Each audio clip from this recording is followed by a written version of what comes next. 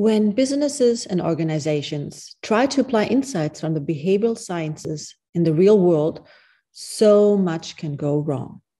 Why? Because much of the contextual information surrounding a published experiment is missing, such as what was the time of day or who were the participants in the experiment.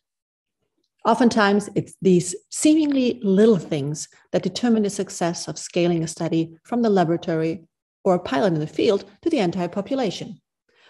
Without understanding the nuances and what to look out for when translating lab studies or pilot studies to the field, success is difficult. And finding the time to read up or research all these details and understanding the nuances of why some research studies show an effect of an intervention while others don't is hard. This is where our new edited book comes in. Practitioners will find takeaways from leading academic and practitioner authorities on what works and when to be best equipped to translate and scale behavioral insights to their specific needs.